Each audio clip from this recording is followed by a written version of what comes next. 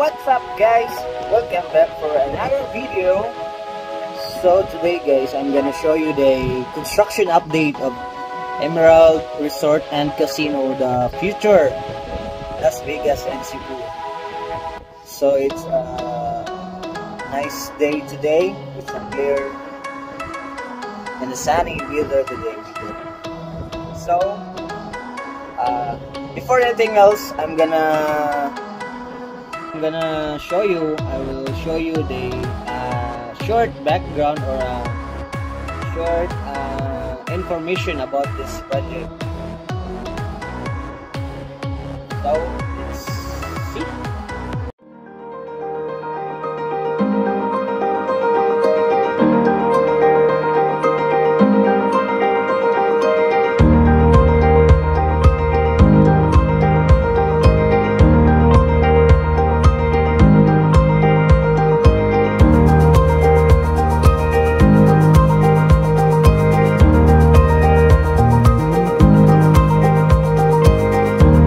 Being the most visited destination in Asia, Udenna Corporation chose to build the first world-class integrated resort outside Luzon in the 12.5 hectares prime beachfront area in Punta Engano, Lapu-lapu City in the island of Mactan.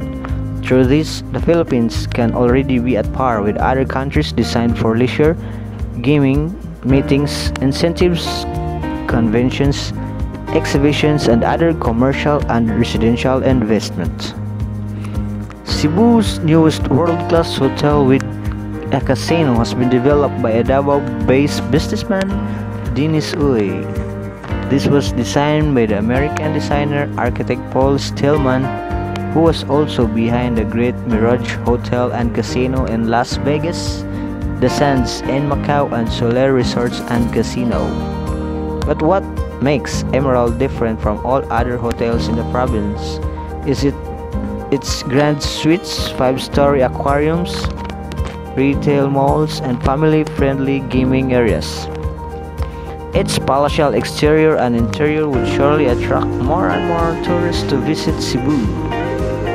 Furthermore, it will also host several infinity pools, skydiving center, retail complex, convention center, luxury hotels and villas, private residences, and condominium-hotels.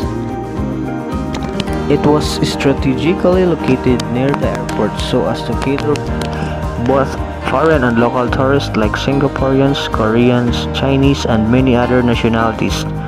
With expansions done in the Mactan Cebu International Airport, it is expected that more and more guests will be coming over in Cebu.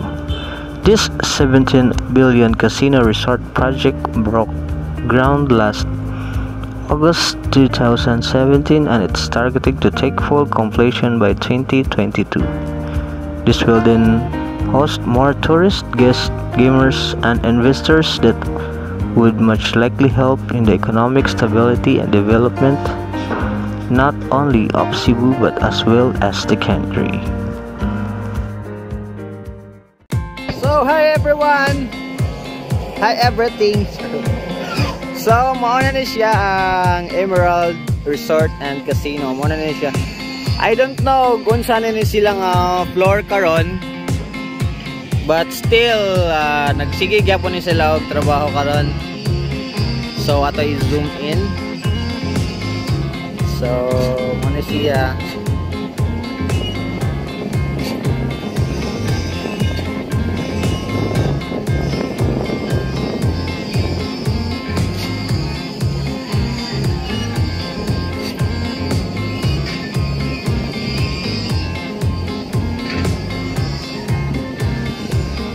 So located ni siya sa barangay Punta Engano, Lapu-lapu City. As you can see guys, dili lang Emerald ang natukod diri. But daghan na kayo og building. So dool diri sa Mactan Island. So muna siyang Emerald, then as you can see kanang color pink nga mga building. Muna siya ang Moving Peak Hotel. Then katasan nga mga buildings mo na siya ang Mactan New Town. Then napasay mga ongoing projects here. So dili lang kay Emerald ang daghang mga pandari.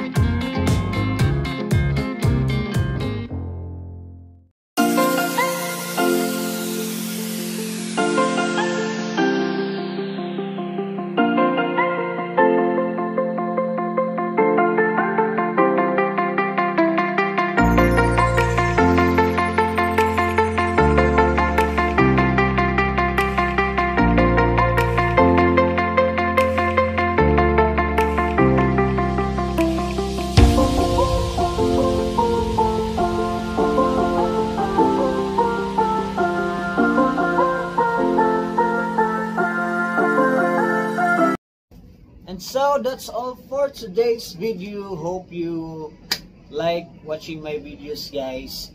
So katong wala pa ni subscribe na.